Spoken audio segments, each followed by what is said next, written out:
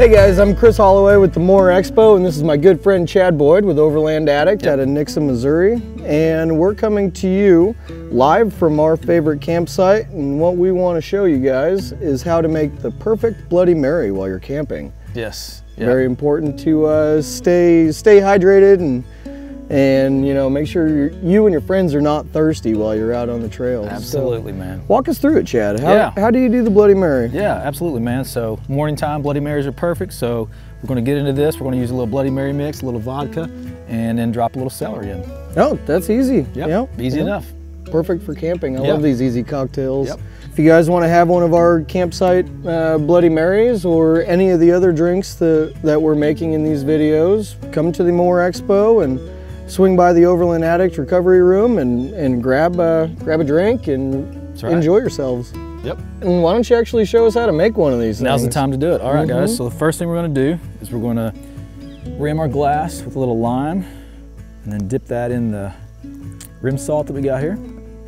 But the rim salt's a nice touch, and it packs up easy in any of your totes or boxes. It's something you can grab anywhere and just throw it in. And if you watched our video earlier when we made the red beer, we use the rim salt as well. So it's just handy to have, and absolutely adds that nice little bit to the drink. Just that little extra flavor. So next thing, 3 ounces Bloody Mary mix. 1, 3 for you, my brother. All right. Well, I appreciate that, but I'm looking forward to the Looking other forward ingredient. to this ingredient here? Yeah. All right, so the next ingredient is a little vodka. 2 ounces of vodka. We'll give Chris a little extra splash because I know he likes his Hey, there a little we go. Stronger, not bad, yeah, not bad. I'll hand that to you. See, I can be a good assistant as well. Give her a little stir. I'm a better taste tester, but a decent assistant, right? Last ingredient, a little celery.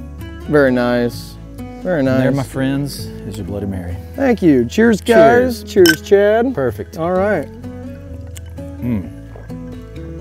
Love it. Love That's it. good. It's got a little spice to it, yeah. Perfect spice, yep. Now you guys can come and try this drink and many others at the MOORE Expo, April 8th, 9th, and 10th. Swing by the Overland Addict recovery room.